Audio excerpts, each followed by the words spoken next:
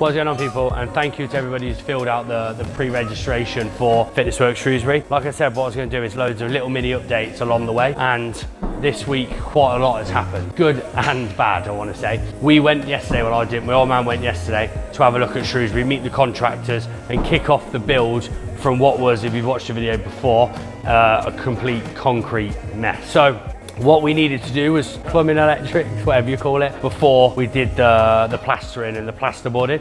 Unfortunately, what's happened is the contractors they've plasterboarded, they've decorated, they've skimmed. It looks absolutely amazing. So unfortunately at the moment we haven't got any electricity, but what we're going to do to make it, to add to kind of like the vibe of the place, is we thought we were going to have to do this anyway, because if you saw in the video, there was literally no electrics whatsoever. There's no heating, there's no water pumps, there's no water, there isn't anything, so we have to redo it all anyway. So what we're going to do now is we're going to externally fix it all the way in like galvanized metal trunking, I want to call it. So it's all the way around, all the lights. When you go into like cool quirky cafes and restaurants, you see all the galvanized steel everywhere. That's what we're going to do with our electric. Have nice hanging lights, make sure it's nice and lit up for you guys.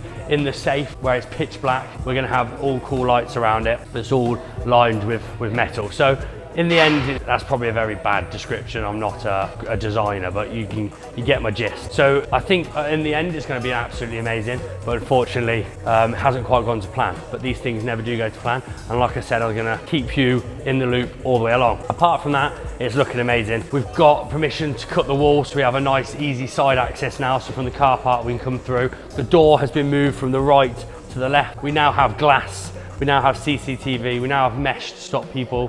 Hopefully if you're watching this video, please do not break my windows. Stop people breaking the windows. And the whole place looks amazing. The floor where it was all bust up has now been re-screeded, and then we're about to have the stairs done. Next week we're gonna go over and look at decorating the place, because like you saw the other day, it was a mess, and now it's just basically all plaster. So that is a quick update. The Fitness Worx registration is now live. So if you look in the description below, you click on there, pre-register, you'll be then first to know all the updates on when this new gym is opening. Finally, we've actually been given planning permission for Bristol. Bristol was always gonna happen.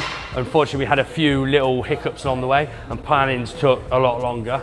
We had to get sound tests done. We had to get it all passed off by health and safety and the local parish council and all this stuff. But it's officially been passed off, so Bristol is now being pushed forward. So I'll do some updates and I'll show you around Fitness Worx Bristol, which is in a bit of a better condition than Fitness Worx Shrewsbury. Thank you to everybody who watched the last video. Thank you to everybody who commented and messaged me. And thank you to everybody who shared it. And I'll see you all soon. Peace.